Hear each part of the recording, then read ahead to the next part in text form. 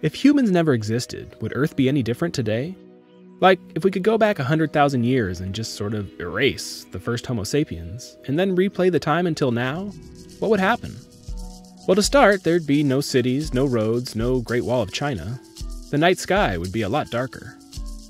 1 billion cars, 1.4 billion cows, 19 billion chickens? Gone.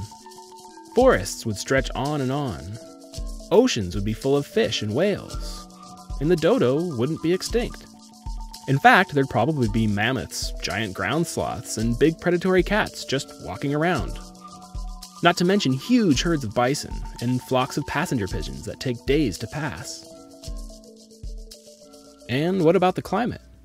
No humans means no industrial revolution. No tons and tons of carbon dioxide added to the atmosphere.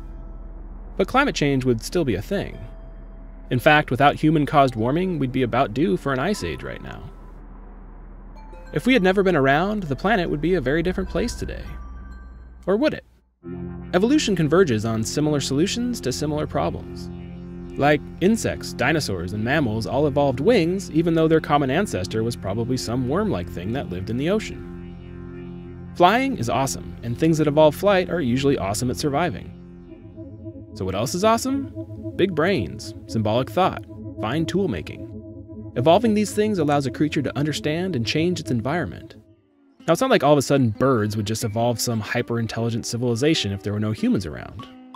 But 100,000 years ago, there were other creatures that very well could have. Like the Neanderthals living in Europe, or Homo erectus in Asia. Without Homo sapiens around, there might have been a huge opportunity for one of our evolutionary cousins to step up. Maybe Neanderthals would discover agriculture, build cities, and go to the moon. The point is, intelligence, tool-making, and culture are natural adaptations, like wings, eyes, or that little dangly light thing that those creepy fish that live in the deep have. There's no reason to think that other organisms wouldn't develop them if they faced a similar set of evolutionary challenges. So even though Earth without us would definitely be different, it might be more familiar than we think.